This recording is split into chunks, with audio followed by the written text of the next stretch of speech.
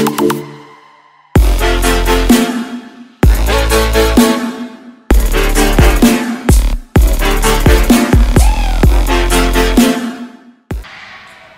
going on, guys? Robert from Rehab here, and if you have seen any of my other videos on bench pressing or chest training, I talk a lot about scapular retraction. I stress and I really put the emphasis on the importance of it, and there are two reasons for that. Number one is very important that you understand how to stabilize the scapula and master the ability to stabilize the scapula from different directions at a young age, so you don't run into issues later on.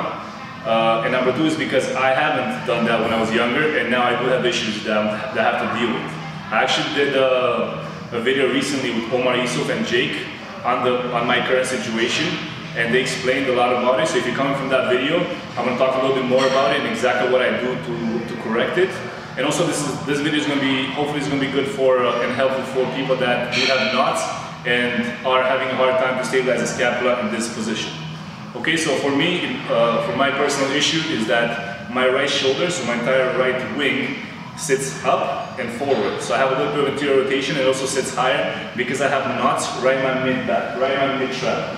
And actually my right side, this could help you guys as well diagnose what issues you have. My right side is the victim of my left side. So like the cause of my problem is actually not the right side, which is in pain, is actually my left side. My entire left shoulder and trap is super tight, and even my pec that my right side has to compensate for.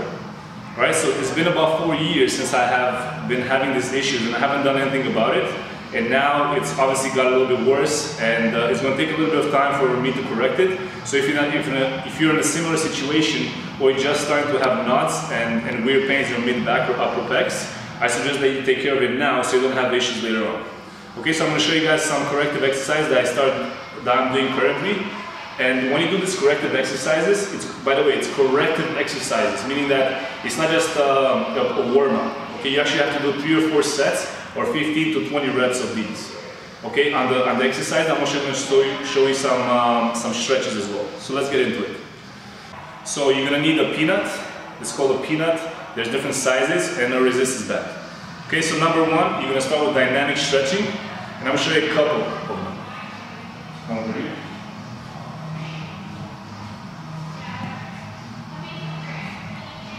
Alright, so you're going to take the resistance band, and you're going to put it around anything. Okay, this is a little bit thick for it, but it will work. And you're going to put the resistance band on the elbow, on both sides. Alright, then you're going to retract the shoulder in this position, get my back. Alright, so now all you got to do is just squeeze the glutes. It's my right shoulder, right? So I'm going to put it down, force it down, and I'm going to do these.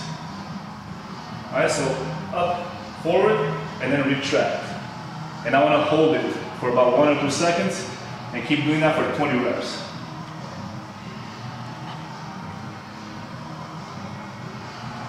Just like that. I'm going to get a good hold. And by the way, this will hurt, okay? It's a corrective exercise. It will kind of be painful and uncomfortable, but you have to go through it and actually get the 20 reps for 3 or 4 sets. The second one is you're just going to put your foot on it, and you're going to make a W. So you're going to get your shoulder or your elbows to the side. You're going to bring the resistance band right here, get it from the back.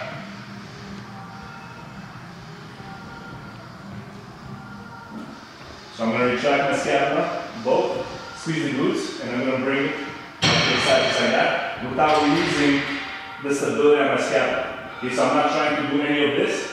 I'm locking my shoulder blades together, and again, you want to hold it for about a second, down, just like that. And again, this is very uncomfortable, even painful.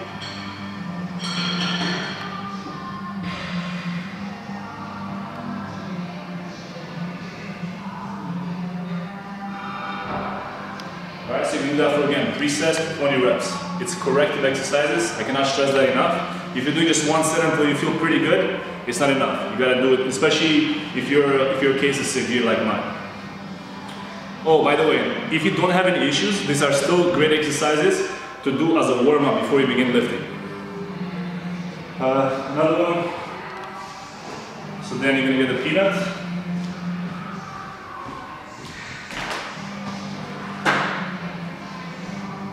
So you're gonna get a peanut and a 10-pound dumbbell, and you wanna put your 2 mid traps on the peanut.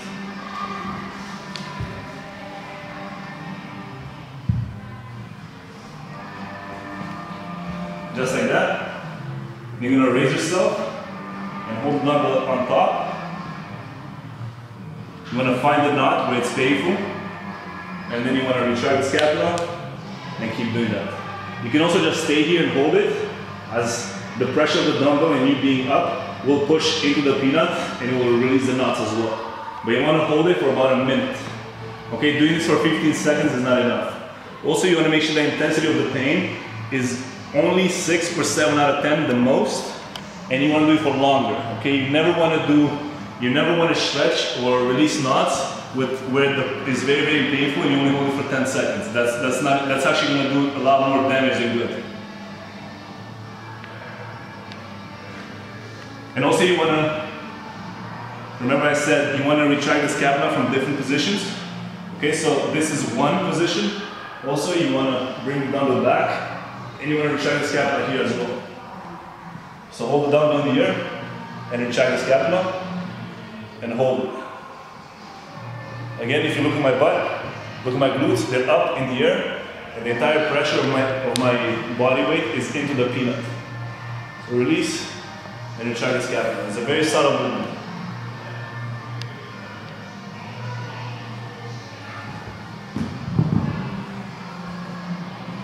And also with this, you want to take about a minute on each position. Okay, so let's say you start in mid traps for a minute, then go up, up higher, and even higher. Depending on where you have your knots, just locate it first and then hold it for at least a minute. Alright, the next one is very good for trap release. So what you want to do is get a squat rack. You just want to get a squat rack. Okay, get the bar and put it on your trap. And you're going to just roll it around. As soon as you find the knot, press into it and hold it.